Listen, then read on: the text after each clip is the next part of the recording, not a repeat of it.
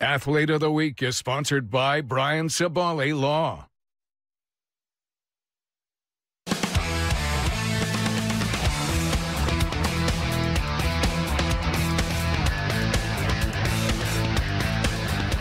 Welcome back. It is time for the ABC7 Sports Athlete of the Week. One of the things that makes people rally behind athletes is learning about their backstory.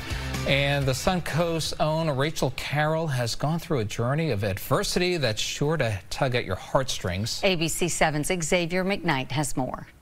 I wasn't really looking to go anywhere really far because I wanted to be close with my family since a lot of them moved here.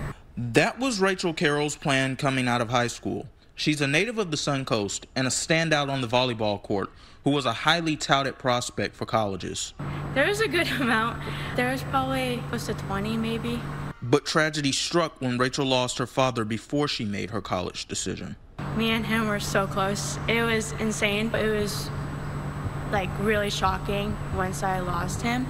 I lost my father and my best friend. Her father's untimely passing is a big reason why Rachel chose to stay on the Suncoast.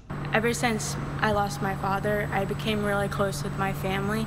I was close with them before, but I wanted to stay close and build my relationships with them as well.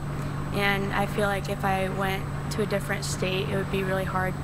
And through coping with her own tragedy, Rachel offers words of encouragement for anyone grieving the loss of a loved one.